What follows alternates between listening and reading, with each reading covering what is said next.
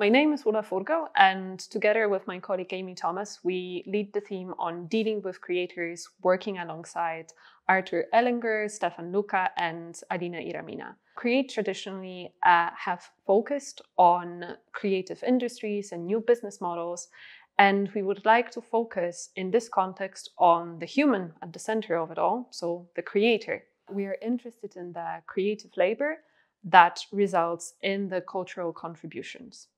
So in here, we are interested in how the law can help to sustain livelihoods of creators, their earnings, their negotiation position with contracting parties. We're also interested in their relationship with platforms and how platforms play a role of intermediaries in distribution of cultural content. In here, we'll be asking questions using both copyright law, but also looking beyond copyright to platform regulation or algorithmic transparency, as well as engaging with media studies and cultural policy. We think that most people have seen the 2023 SAG-AFTRA strikes in Hollywood, which was the biggest withdrawal of creative labor in Hollywood's history. So we've known for a while that creators are having some difficulties in their creative endeavors. However, these strikes brought at the forefront some questions that we want to answer as a part of our theme.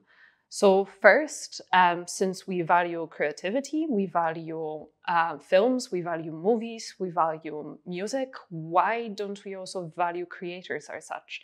Secondly, we've normalized seeing platforms that distribute content, so Spotify's and Netflix of the world, but not actually creators. What the SAG-AFTRA strikes brought to the public attention is the lack of the creator in a public discourse and their role in the creative labor.